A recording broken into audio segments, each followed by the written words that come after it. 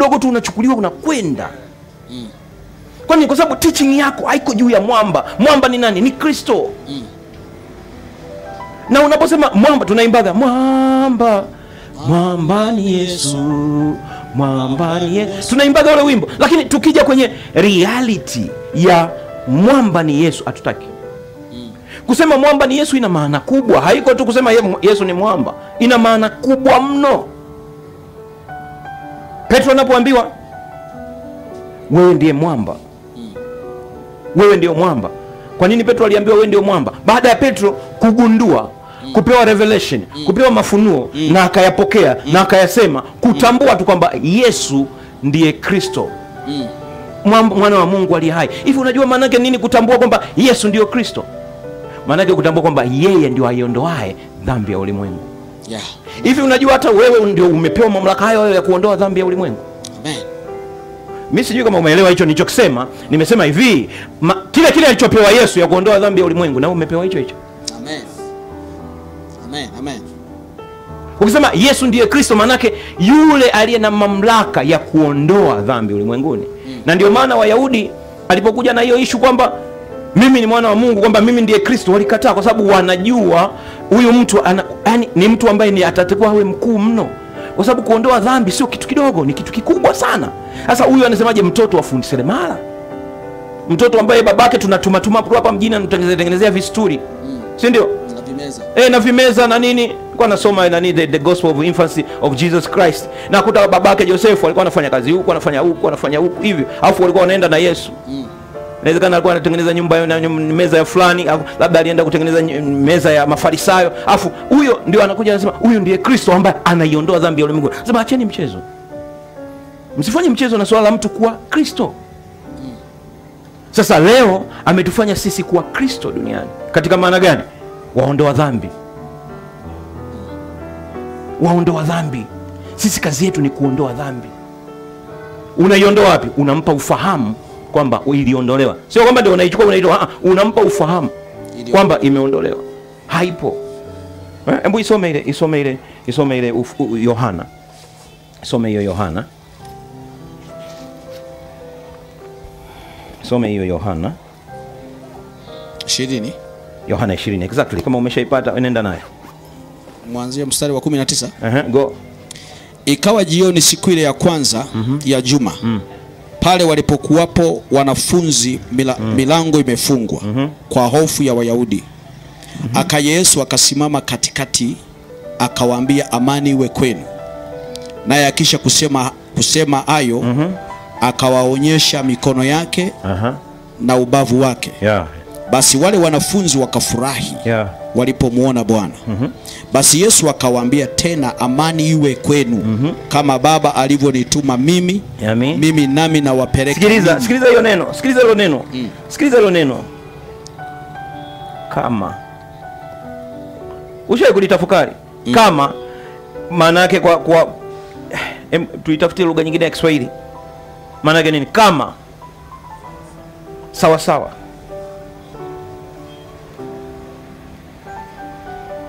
Sawa sawa. Yaani sawa sawa na nilivyotumwa mimi. Ametumwa nini? Tazama mwana kondoo wa Mungu afanye nini? Aichukuae dhambi ya nini? Ya ulimwengu. Kama exactly kama Baba alivyonituma mimi. Kama Baba alivyonituma mimi. Kama exactly same. Endelea. Mimi nami nawapeleka ninyi. Mimi nami nawapeleka ninyi. Ninyi kina nani? Wewe. Mimi. Wewe. Kama nilivyotumwa mimi. Yesu hakutumwa kuja kuambia wewe una dhambi, wewe kahaba, acha ukahaba, njoo kwa Yesu. Hakutumwa hicho. Na ndio maana alikuwa anazungumza hata kwenye Mathayo anasema makahaba na watoza ushuru wanawatangulia mbele yenu kuingia kwenye ufalme wa Mungu. Kwani anasema kwa sababu wao waliambiwa wakaamini. Wakaamini nini? Mwana kondoo aichukuae dhambi ya ulimwengu. Waliamini. Lakini ninyi mtakufa na dhambi zenu. Kwa nini? Hamtaki kuamini. Kwa hiyo Yesu akuja ulimwenguni kuja kuwaambia watu wana dhambi. ila watu waokolewe katika yeye. Kwa maana Baba hakumtuma mwana ulimwenguni ili auhukumu ulimwengu, bali ulimwengu uokolewe katika yeye. Sasa kama, sikiliza, mimi sijui bwana kama unanielewa vizuri. Maana yake ni kwamba hata wewe umetumwa the same. Kwanza hujatumwa kuja kuwa muumini. Yaani tumegeuza siku hizi kuna waumini. Wewe muumini wa kanisa gani? Mimi wa kanisa fulani. Siku hizi kuna waumini. Haujawahi kutumwa kuwa muumini. Umetumwa kuwa mtenda kazi kama alivyotumwa yeye, na wewe unatumwa, yani the same capacity. Sasa unachukua hatua gani kujifunza kutumika ulivyotumwa? Au unachukua hatua za kujifunza ni jinsi gani unaweza kuwa mwaminifu kwenye dini yako nzuri ambayo alikuwa nayo baba yako, alikuwa nayo baba yako, alikuwa nayo nani? Hivyo umezipokea hivyo. Umezaliwa kwenye hiyo dini, au ndio unajitune kuzitunza hizo badala ya kutunza maagizo uliopewa na Kristo? Kama Baba alivyonituma mimi na watuma ninyi. Kufanya nini? Endelea. Naye akisha kusema hayo, akawavuvia, akawaambia, pokeeni Roho Mtakatifu. Pokeeni Roho Mtakatifu. Wowote mtakao waondolea dhambi. Halo. Wowote. Naomba niweke hapa vizuri. Wowote mtakao waondolea. Waondolea nini? Dhambi. Hivi sijui kama umeona. Kwa kazi yetu sisi ni kuondoa dhambi. Yaani ukimwona, yani issue yetu sio kumwambia mtu ana dhambi. Yaani ukimwona ukisi ana dhambi tu, usiizungumzie, iondoe. Nimeiondoa hiyo dhambi. Uiondoe kwa kuchukua chepe. Sio kwa chepe, kwa kusema nimekusamehe dhambi. Kama wenda azimu, lakini ndivyo ilivyo. Wowote mtakao waondolea dhambi, wamefanya nini? Wapi? Sisi zimeandikwa huko. Wanasema vitabu vipo huko, si ndio? Vimeandikwa huko. Sasa yoyote utakayemuondolea hapa, ameondolewa huko. Je, tunafanyaga hivyo? Makanisa yetu kila tukifungua leo, jana ilikuwa ni siku ya ibada, si ndio? Au leo kuna sehemu zingine zina ibada, na wengine zingine kesho na kesho kutwa zina ibada. Uwaga tunawaondolea watu dhambi au tunawafungia dhambi? Tunawafungia dhambi. Maana yake nini? Misingi imeharibika. Sasa misingi kiharibika, mwenye haki atafanya nini? Hana cha kufanya. Wowote mtakao waondolea dhambi, wowote, jamani, tuwakawaondolee watu dhambi. Tuwaambie, Mwanza, dhambi zenu zimeondolewa miaka 2000 iliyopita. Hii ni taarifa tu tumewaletea. Waga napenda sana kutumia huu mfano wa rafiki yangu nani Papi Kocha. Papi Kocha ni rafiki yetu sana kwenye familia yetu. Sisi Papi Kocha ni rafiki yetu sana. Waga napenda kutumia huu mfano kwa sababu hata akinisikia anajuaga ni pastor wake nimesema.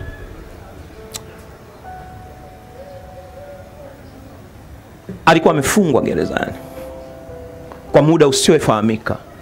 Umenielewa? Imagine, wote mnajua, na wote mnajua siku aliyofunguliwa ilikuwaje. Imagine Mheshimiwa Magufuli alivyokuwa anamwachilia, anamfungulia, angemfungua kwenye makaratasi, asingesema kwenye mkutano ule alivyosema, akutangaza, angeandika tu ofisini kwake. Afu angemaliza kuandika akasaini, akawapa labda akampa secretary wake, akamwambia hebu nenda sasa ukamueleze huyo bwana kwamba tumemwachia huru. Afu yule secretary akaichukua ile akatia kwenye drawer akafunga. Nini kingetokea? Mpaka leo angekuwa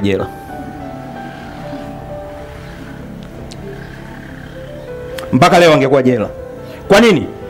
Taarifa iliyopo hata kwa mkuu wa magereza pale anajua huyu mtu amefanya nini, amefungwa. Lakini kuna taarifa ndani ya ofisi ya Mheshimiwa Rais inasema huyu mtu aachiwe huru. Lakini ile taarifa haijatoka kwenye ofisi ya Rais. Haijaenda, imefungwa hapo ndani. Na sisi tumetumwa kufanya hiyo kazi ya kuitangaza habari ya kufunguliwa. Kwa hiyo kama nani kitu ambacho kilifanyika siku ile, vyombo vya habari vilitumika kumtangaza Mheshimiwa Rais akimfungulia yule. Watu wakaingia kwenye shangwe. Kwa nini? Kwa sababu kuna taarifa imetoka kwamba kuna mtu amefunguliwa, amewekwa huru. Sasa sisi kama watumishi, sisi kama watoto wa Mungu tumetumwa kutangaza hicho. Ndio hicho kitu kinatimia kwenye Isaya, si ndio? Isaya 61, hebu isome. Hivi ni vitu ambavyo tunavisoma kila siku, tunaviona kila siku, lakini hebu tuviweke katika namna ya msingi ulio kamili. Misingi ikiharibika, mwenye haki atafanya nini? Tunahubiriwa injili ambayo iko kwenye misingi mibovu. Tunahubiriwa injili ambayo iko juu ya mchanga. 61:1. Roho ya Bwana Mungu i juu yangu, kwa sababu Bwana amenitia mafuta ni wahubiri wanyenyekevu habari njema. Halo, kwanza sikiliza hilo neno. Sikiliza hilo neno. Sikiliza hilo neno. Naomba niliweke na kwenye bodi. Anasema hivi, amenipaka mafuta kuwahubiri. Sikiliza hili neno. Lisikilize vizuri. Nimetoka kulisema sasa hivi kuhusu watoto wadogo. Wanyenyekevu.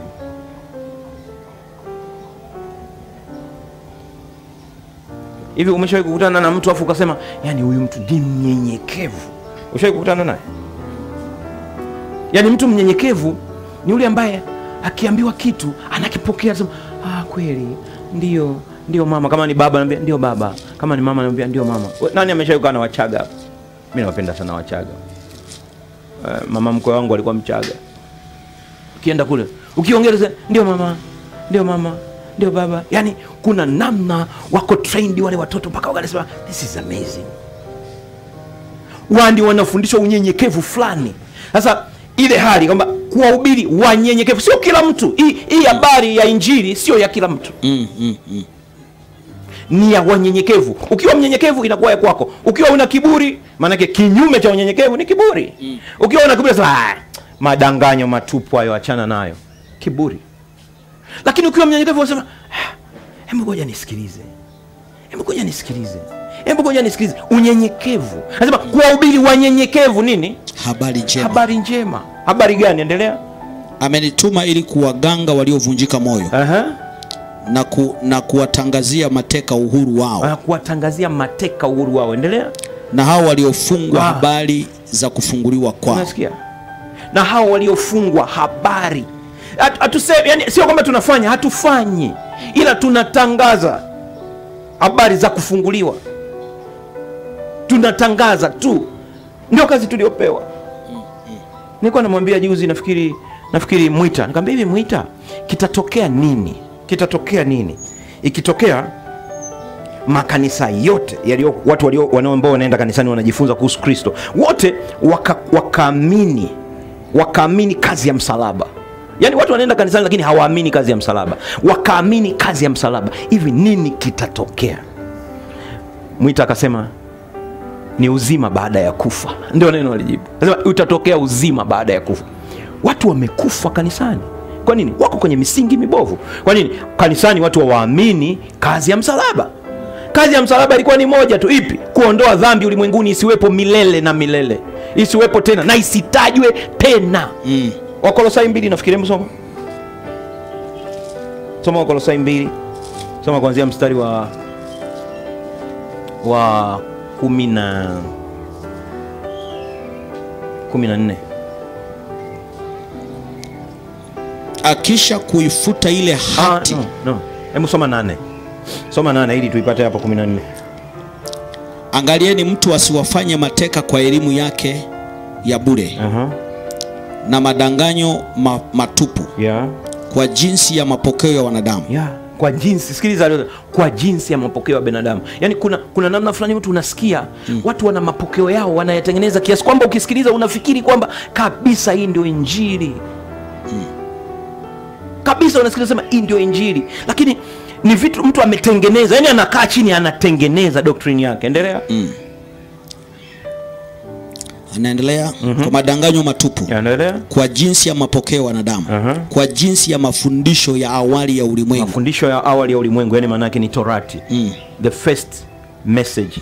Mafundisho ya awali ya ulimwengu, Taurati. Endelea. Wala si kwa jinsi ya Kristo. Sio katika Kristo, sio katika neema. Endelea. Maana katika yeye unakaa utimilifu wote wa Mungu. Unakaa utimilifu wote wa Mungu. Go. Kwa jinsi ya kimwili. Na ninyi mmetimilika katika yeye aliye kichwa cha enzi yote na mamlaka. Endelea. Katika yeye mmetailiwa kwa tohara isiyofanyika kwa mikono kwa kuuvua mwili wa nyama kwa tohara ya Kristo. Mkazikwa pamoja naye katika ubatizo, na katika huo mkafufuliwa pamoja naye kwa kuziamini nguvu za Mungu. Hello. Kumbe process nzima hiyo tunayosikia inatokea kwetu kwa kuziamini. Kuziamini nini? Nguvu za Mungu. Nguvu za Mungu. Haufanyi chochote, yani unaamini tu nguvu za Mungu. Mimi naamini zile nguvu zile zilizomwamini, zilizomfufua Kristo. Yani naamini zile nguvu. Yani ukiamini zile nguvu kwamba zimemfufua Kristo, umeingia huko. Unaziaminije hizo nguvu? Unaweza kuziamini zile nguvu. Yani nguvu, sikiliza. Ngoja niweke. Tunarudi hapo, nataka niweke hivi. Inaweza ikafunguka zaidi. Iko hivi. Anasema kwa kuziamini nguvu za Mungu. Kwa kuziamini nguvu za Mungu. Mungu alitumia nguvu gani? Mungu alitumia nguvu gani? Umesha kukaa ukafikiria pastor? Umewahi kufikiria kwamba Mungu alitumia nguvu gani? Maana unaziamini nguvu za Mungu. Nguvu gani Mungu alitumia kumfufua Kristo? Alitumia nguvu gani? Kumbuka kitu kimoja kama mwanafunzi. Mshahara wa dhambi ni nini? Mauti. Kwa hiyo mtu yote ambaye anaingia kwenye mauti ni mtu ambaye ana nini? Ana dhambi. Na mtu yote ambaye anatoka kwenye mauti ni mtu ambaye amefanya nini? Ana uzima, ameondolewa dhambi. Sasa Kristo alifanyika kuwa dhambi, si ndio? Manake alikuwa na dhambi. Sasa ili dhambi, yani ili awe mzima, ili afufuke, ni nini kinatolewa kwake? Dhambi. Kwa kuziamini nguvu za Mungu. Yani kuna mahala kwenye Warumi 2 anasema hivi, je, mnaudharau uvumilivu wake? Zulisoma pale. Mnaudharau ustahimilivu wake. Ustahimilivu gani? Alistahimili dhambi. Yani alisamehe dhambi kwa ustahimilivu. Yani kuna namna fulani. Wangapi umeshakumkosea, yani mtu ameshakukosea, alafu ile umeshakupata ile kazi ya kumsamehe. Umeshakupata kazi ya kumsamehe. Unasema mimi nashindwa. Yani kwa kweli jamani, mtanilaumu lakini mimi nashindwa. Sasa mpaka unafika kwenye ile hali ya kumsamehe, waga wengine mpaka wanalia.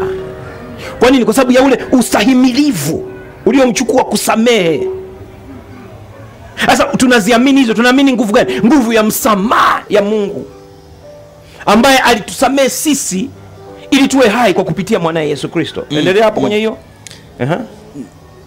Na ninyi mlipokuwa mmekufa kwa sababu ya makosa yenu. Ndio hichi nilikuwa nakieleza hapo. Unakuwa umekufa kwa sababu ya makosa, au fi kwa sababu umekufa.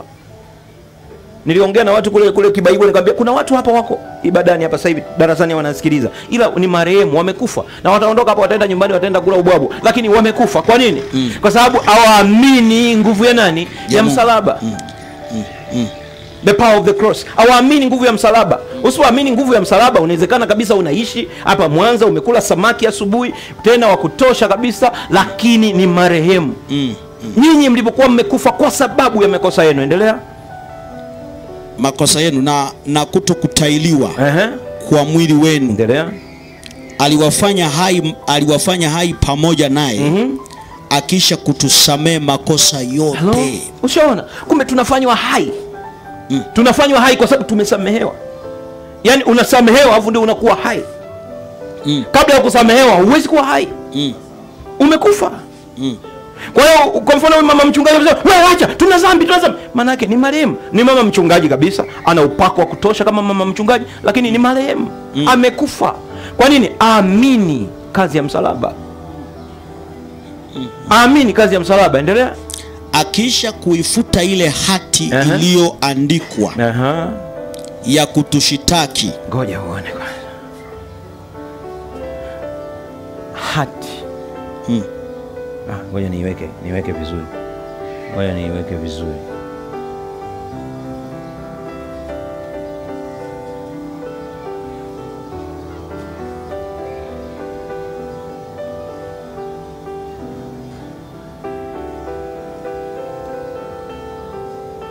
Hati ya nini? Ya mashtaka. Ya mashtaka. Afu labda hapa ina logo labda za kimbingu. Labda unaweza kuta labda hii ndio logo ya kimbingu. Umeelewa Si lazima hapo Alafu labda hapa inasema labda ngoja sitachelewa bwana. Ngoja niweke vizuri kabisa leo ikae vizuri kabisa. Ngoja uone. Anasema hapa labda imeandikwa serikali ya mbinguni. Sawa? Idara ya nini? Ya sheria. Idara ya mashtaka. Sawa? Alafu hapa chini inaandikwa hati ya mashtaka.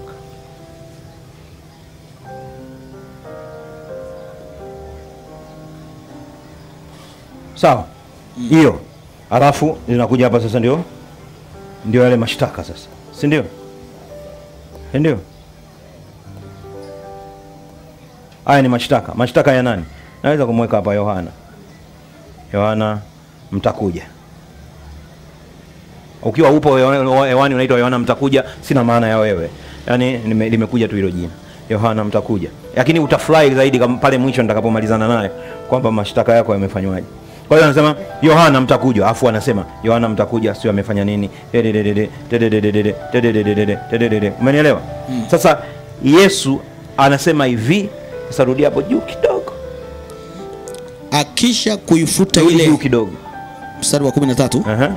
Nanyi mlipokuwa mmekufa kwa sababu ya makosa yenu. Mlipokuwa mmekufa kwa sababu ya makosa yenu. Makosa hayo yanasemwa kwenye kitu kimoja. Kwenye hati ya mashtaka. Hati ya mashtaka ndio inasema Yohana mtakuja ameshtakiwa kwa kosa A B C D E F G. Hivyo hivyo. Sasa huyo Yohana mtakuja maana yake amefanya nini? Amekufa. Kwa sababu ya makosa yaliyotajwa kwenye hati ya nini? Ya mashtaka. Endelea. Na kutokutailiwa kwa mwili wenu. Endelea. Aliwafanya hai pamoja. Alitufanya hai pamoja. Endelea. Naye akisha kutusamea makosa yote. Akisha kuifuta ile hati iliyoandikwa. Halo. Akiisha kuifuta ile hii ni hati ipo. Na mashtaka ndio haya. Sasa yeye kitu yani alimaliza kabisa akaamua kufanya nini? Akishafuta. Haya ni mashtaka ya nani? Ya Yohana mtakuja. Haya ndio ambayo yakiwa kule mbinguni anafanya nini? Anashtakiwa. Sasa anasema akiishafuta ile hati iliyokuwa inafanya nini? Inashtaki. Akisha kuifuta ile hati iliyoandikwa na jina nalo likafutwa kabisa na yenyewe isije ikaonekana ina kumbukumbu hata ya Yohana. Kwa hukumu zake. Na yenyewe nayo ikafutwa yote, hata maandishi yenyewe ya serikali ya mbinguni yote na yenyewe yakafanywa nini? Yakafutwa. Hebu soma vizuri sasa. Iliyokuwa na uadui kwetu. Akaiondoa isiwepo tena. Ngoja niweke hapo. Isifanye nini? Isiwepo tena. Nini isiwepo tena? Hati.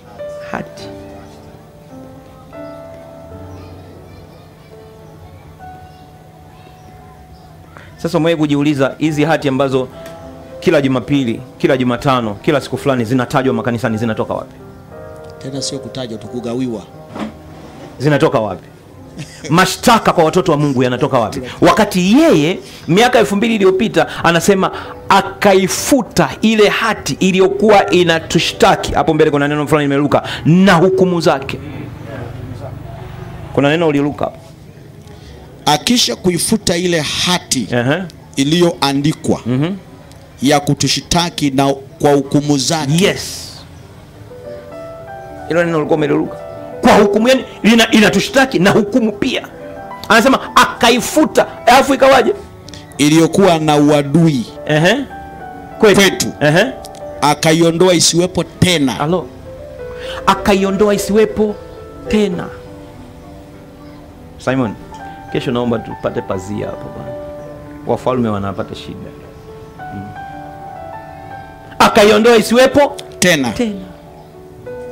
Leo inatoka wapi? Yaani wewe jiulize, ukimwona tu mchungaji amefika anaanza mashtaka kwa watoto wa Mungu, anaitoa wapi kama sio misingi mibovu? Misingi mibovu ikiharibika, mwenye haki, wewe ndio mwenye haki, lakini misingi imeharibika, utafanya nini? Hamna utakachofanya, kitatokea nini? Watu wangu wanaangamizwa kwa kukosa maarifa gani? Hawajui nguvu ya msalaba umefanya nini. Yani watoto wa Mungu, ndio nikasema imagine watoto wa Mungu wote waamini. Imagine watoto wa Mungu wote wanaoingia wanasemaga sisi tunaendaga kanisani, iwe kwa Wasabato, iwe kwa Roma, iwe kwa Anglikana, iwe kwa Walokole, iwe kwa Mwingira, iwe kwa Pastor Caesar, wote wanaamini. Hati ya mashtaka imeondolewa, haipo tena. Imagine nini kitatokea ulimwenguni. Imagine. Yani hautaamini kitu kitatokea. Ila leo haviwezi kutokea. Na watoto wa Mungu wengi ukienda makanisani wamejikunyata mno. Kwa nini? Mashtaka. Yani mashtaka yamewazidi mno mpaka wanakuwa wazee. Especially yale makanisa ya kirokole. Mimi napenda yale makanisa ya kwetu yale ya kawaida, yale ambayo babu walianza nayo. Japokuwa kuna hizo zipo, lakini lakini ile walokole sasa. Yani mpaka unaonea huruma huyu mtu. Yani anakamatwa huyu mama mpaka anazeeka. Mama ana miaka tu 30, lakini utafikia na miaka 50. Nini? Taurati imemkamata. Anakatazwa hata kuchana vizuri. Anakatazwa hata yani kila kitu ni dhambi. Yani asubuhi mpaka jioni anatajiwa dhambi. Kwenda saluni huko ni kwenye mapepo. Hayo ni madawa ya Freemason. Kwenda kujitengeneza wewe. Afu mwanaume akiwa hataki kurudi nyumbani unaanza kulia. Kumbe ni wewe na mapepo yako ya dhambi hayo. Baadaye kumpendezea wakati anarudi, kila akirudi anakukuta uko na dhambi imekujaa. Umejifunga lemba, si umefanya nini? Yani vurugu. Umevaa dela sila kufanyia kazi huko. Yeye ndio nguo sasa ya kushindia sasa. Kila mara akienda yuko na lidela, yuko vurugu. Baba, mume wako mwenye umpendezi. Taurati imekujaa.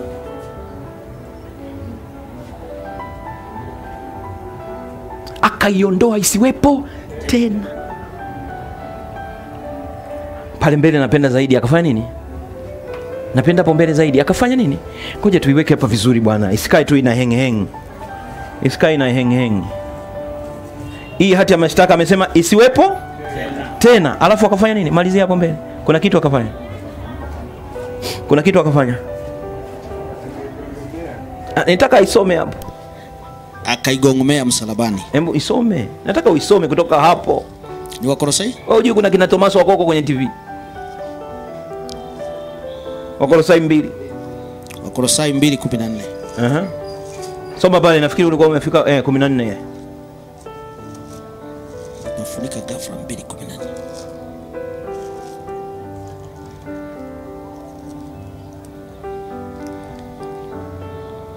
Akaigongomea msalabani. Rudi hapo nyuma kidogo. Akisha kuifuta ile hati iliyoandikwa. Tumeona hapa ameifuta, si ndio? Haipo tena. Ya kutushitaki kwa hukumu zake. Iliyokuwa na uadui kwetu. Endelea. Akaiondoa isiwepo tena. Akaigongomea msalabani.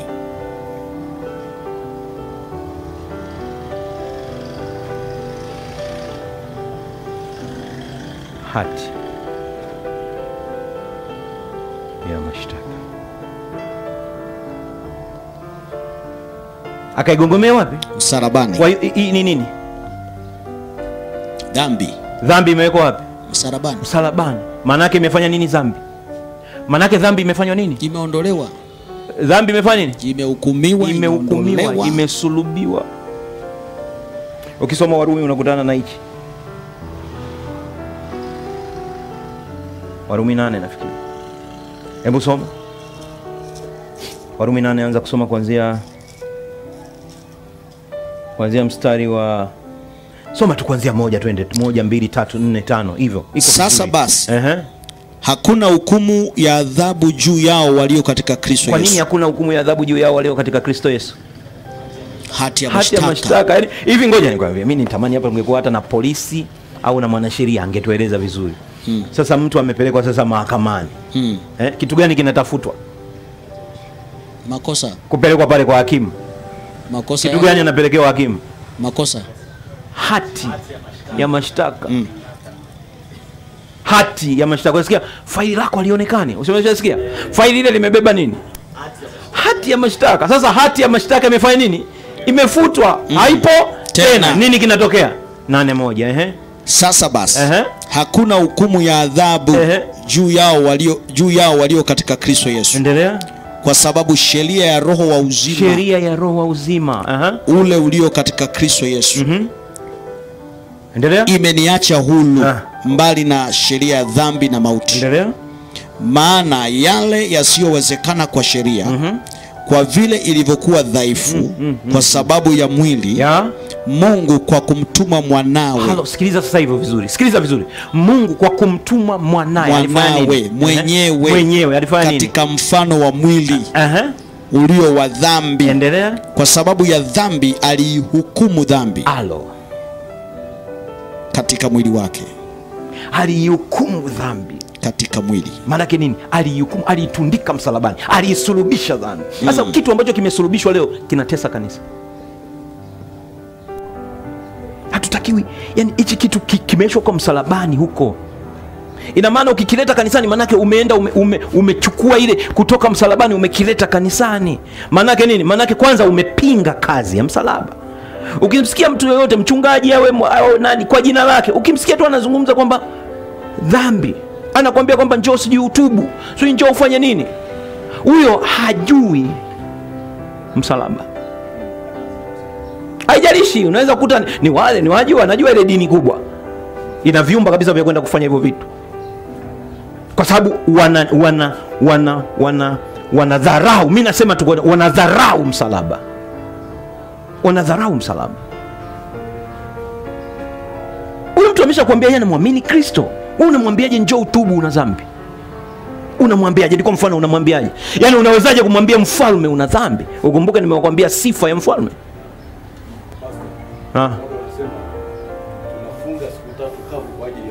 Yes, unafunga siku 3 kavu kwa ajili ya toba. Maana yake ni kwamba hujaamini kwamba damu ya Yesu Kristo inaweza kuondoa dhambi. Mpaka wewe uongeze siku 3 kavu ili toba itokee. Sitaki kuisema ile inaofungaga ile ndefu. Ile sitaki kuisema, kwa sababu sipo kusema nani ya mtu, lakini nataka kuongea tu nguvu ya msalaba. Waibrania anasema, hebu soma Waibrania 10. Waibrania 10. Hebu soma Waibrania 10 kuanzia pale mstari wa ngapi?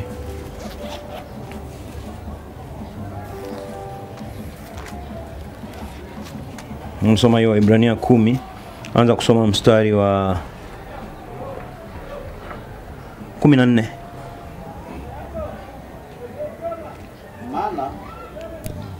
Maana kwa toleo moja. Halo. Amen. Jamani, tunaongelea habari ya msalaba. Kwa toleo moja. Limefanya nini toleo moja? Amewakamilisha hata milele hao wanaotakaswa. Kwa hiyo ukamilifu wetu ni wa nini? Wa milele. Sasa hiyo toba ya siku 3, mfungo wa kavu siku 3 unatokea wapi brother? Mfungo wa siku 3 unatokea wapi? Kwa toleo moja. Hebu rudia tena hiyo 14. Twende nayo mpaka hapo juu, mpaka tufike mpaka kwenye 17. Maana kwa toleo moja amewakamilisha hata milele hao wanaotakaswa. Na Roho Mtakatifu naye atushuhudia kwa maana baada ya kusema hili ni agano nitakaloagana nao baada ya siku zile, anena Bwana. Nitatia sheria zangu mioyoni mwao na katika nia zao nitaziandika. Ndipo anenapo dhambi zao na uasi wao sitaukumbuka tena kabisa. Hivi sijui kama umeelewa. Yaani yeye yuko kule mbinguni amekaa na ameshajisemesha miaka 1000 kadhaa iliyopita kwamba sikumbuki dhambi. Hebu imagine. Hebu imagine, mimi nataka wangapi wanaamini Mungu ana nguvu? Wote mnaamini Mungu ana nguvu. Kwa kila kitu chake atakifanya kwa nguvu ya juu kabisa. Sasa imagine kuna nguvu ya kusahau. Tuko sawa? Kuna nguvu ya kufanya nini? Ya kusahau. Imagine hiyo nguvu ya Mungu ya kusahau ameiapply kwenye kusahau dhambi. Ni nguvu ameiapply kwenye kusahau dhambi. Ni mjuzi gani mwanadamu anaweza kwenda kumkumbusha Mungu kitu ambacho amekisahau kwa ujuzi wote? Anaenda kumwambia kwamba wewe ukumbuki kuna kuzini. Anasema ngoja niache kwanza nilale, labda kesho asubuhi tuongelee tena. Kesho asubuhi anaamka, umekumbuka kuzini? Anasema sikumbuki. Ni nini? Mungu, kumbuka kuiba ndio nini? Amesema uasi wao na dhambi zao sitazikumbuka tena kabisa. Mungu ndio mjuzi. Kama amesahau, wewe ndani unaweza kumkumbusha? Wewe nani? Kwa sababu tu umezaliwa mwanadamu, umepewa madhabahu, unazungumza, umeitwa sijui cheo gani kwenye kanisa, basi unaweza kuambia watu Mungu anaona mna dhambi, dhambi imejaa kanisani. Wewe nani amekwambia dhambi imejaa kanisani? Ina maana unapinga kazi ya msalaba. Kazi ya msalaba ni kuondoa dhambi. Unapozungumza habari ya kwamba dhambi imejaa makanisani, manake unamwambia Yesu alipokuja miaka 2000 iliyopita kufanya chochote, mpumbavu mtupu. Ndio unachokisema. Wachungaji, ngoja niongee na wachungaji. Wachungaji, come to your sense. Mnapotea wapi? Mnapotea wapi? Hizo Bible school gani mlizosoma? Kama zinawaambia hayo mambo, fungeni, chaneni kila kitabu mlichochoma za Bible school. Anzeni kujifunza upya. Yesu alifanya nini msalabani? Anza kusoma upya. Napenda hapa mbele anaendelea kusema. Basi, basi 18. Basi ondoleo la hayo likiwapo, hapana toleo tena kwa ajili ya dhambi. Yaani kama kweli Yesu alisulubiwa msalabani akafufuka kwa toleo hilo moja, kama lipo kweli, hakuna tena toleo lingine la dhambi. Sasa mtu anakuambia jeti ufunge kwa ajili ya dhambi. Usi upumbavu mtupu. Yaani hujaamini kama damu ya Yesu haikuondoa dhambi, mfungo wako unaweza kuondoa dhambi? Hivi Mungu alikuwa na maana gani kumwachia? Anasema akamtoa mwanae wa pekee. Yaani ana maana gani? Yaani kuna sababu gani kama kuna mtu mmoja anaweza kufunga tu? Anaweza tu kufunga tu. Anafunga tu. Si dhambi inaondolewa kwenye kufunga? Sasa ina maana gani Yesu kuja? Haina maana. Yesu angekaa tu huko. Ila Mungu alitazama akaona hakuna, haiwezekani. Hakuna chochote. Yaani kila nikiangalia system ilivyo, hakuna chochote kinaweza kufanyika duniani kikaondoa dhambi hata kimoja, isipokuwa damu ya Kristo. Zipo zingine zinaweza kuondoa, ila ni kwa muda. Damu za mafahari na mbuzi na kondoo zinaondoa, ila ni kwa muda. Kwa kila mwaka kutakuwa na kumbukumbu. Ukisoma kwenye 9 anasema maana kila mwaka kunakuwa na kumbukumbu. Nafikiri ni 10 mwanzoni tu hapa kwenye Waebrania. Kila mwaka kunakuwa na kumbukumbu la dhambi. Yaani kila wakati unakumbuka na dhambi. Kila wakati unakumbuka na dhambi. Mungu anasema no. Mimi sitaki mtu akumbuke. Nataka mtu akumbuke tu kwamba yeye ni mtakatifu. Kila akikumbuka anasema mimi ni mwenye haki. Kila akikumbuka mimi sina dhambi. Kila akikumbuka mimi ni mfalme. Kila akikumbuka mimi ni mtakatifu. Yaani hivyo ndio anachotaka. Anasema nani anaweza kufanya hicho? Mwana peke yake. Akamtoa mwana. Sasa anataka sisi tusikumbuke tena kabisa. Kama alivyo yeye ndivyo tulivyo sisi. Amen. Hapa duniani. Alivyo yeye anafanya nini? Akumbuki dhambi. Sasa kama yeye akumbuki, wewe kwa nini unakumbuka? Let's come to a sense church.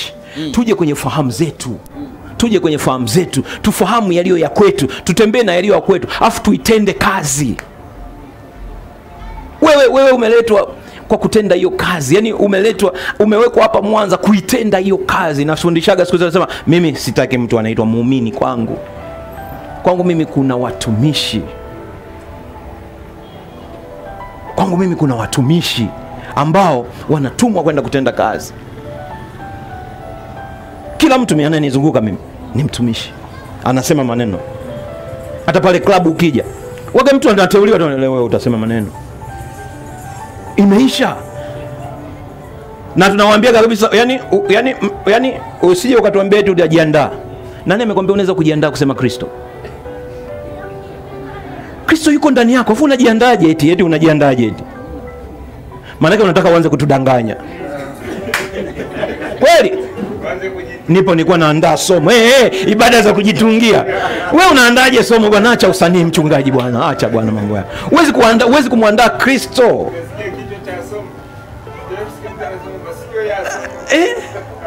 Wewe acha mambo yako bwana. Anasema mtakapokwenda msipange mtakwenda kusema nini. Msifikiri. Kwa maana by the time mnaanza tu kuongea, Bwana ataongea. Yani nilikuwa namwambia nani juzi nani mambo. Darasa la Dodoma tumelifungua juzi. Tumefungua darasa la Dodoma juzi. Yaani tulichofanya, yani kijana tu mmoja anambia wewe ndio mchungaji hapa. Wewe umenisikiliza muda kwenye TV sasa unachunga hapa. Alafu nikamwambia kuanzia leo unapopanda kwenye madhabahu ambao mimi naiongoza. Mimi ndio kiongozi wa hilo darasa. Usipande na vikaratasi vyako. Acha hayo mambo. Maana yake unataka utufundishe mambo yako. Si hatutaki tufundishwe mambo yako. Tunataka tufundishwe mambo ya Kristo. Kristo anaongea kwa sababu mimi hata sikujui, mimi yule mama hata simjui. Wapo watu wengi bwana simjui. Siwajui watu wengi huko ndani. Siwajui wengi sana. Lakini Kristo anawajua. Kristo ndio anajua huyu alikuwa anataka asikie nini. Huyu anatakiwa asikie nini. Sasa mimi nimekaa na vikaratasi vyangu huko. Vitamlimiti Kristo kwenda kumhudumia yule, vitamlimiti Kristo kwenda kumhudumia yule. Wewe panda, anza kuzungumza. Zungumza tu. Tusiwe na michezo ile tunaenda chuo kwenda kufundishwa kutengeneza speech. Si ndio tunafundishwa kule chuo? Maana wewe ni mwalimu wewe. Ndio mnavotufundishaga kule chuo. Naambia somo ku prepare speech. Ibada. Najifunza, natakiwa uanze na hichi. Tumseme Kristo. Na ukimruhusu Kristo aseme, anazungumza kweli. Hata ongea matango poli. Ila ukitaka kuanza kupika vya kwako unasema sasa hapa hivi hapa tutawaletaje mpaka basha ije. Anambia si umsome Gideoni. Kuna vile vifungu vyao wanavijua wenyewe. Kanagongwa pale. Kale kakipigwa utasikia kanisa zima nalala chini ni kilio.